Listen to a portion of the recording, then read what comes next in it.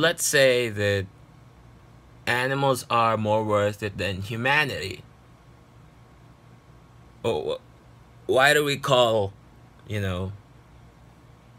humans, especially disgusting, evil creeps like me, animals then? Wouldn't that be disrespect to animals? I see you pampering all your cats and dogs and birds and whatever zoo animals you managed to steal off some rainforest or wildlife sanctuary or whatever, and you give them all these fancy food, fancy clothes, fancy houses, fancy ceremonies and whatever, and you guys still keep on calling us animals?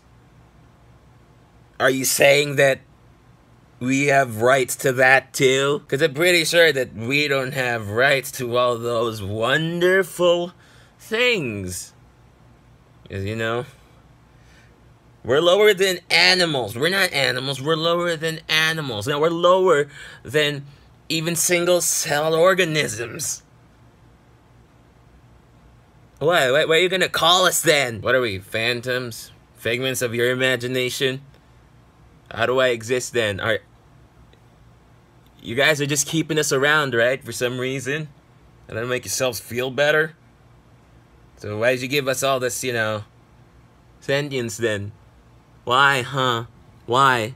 Why do you give us this, huh, you stupid-ass humans? You stupid-ass humans like you and me, huh? Why? If we're nothing to you, if us creeps, us evil, disgusting creeps are nothing to you, why do you consider us something then? Huh? Why? If you hate us so much, what does that make these words you call hate speech then? What are they then? Then again, what should I expect for a bunch of folks who can't define love as anything but the word itself?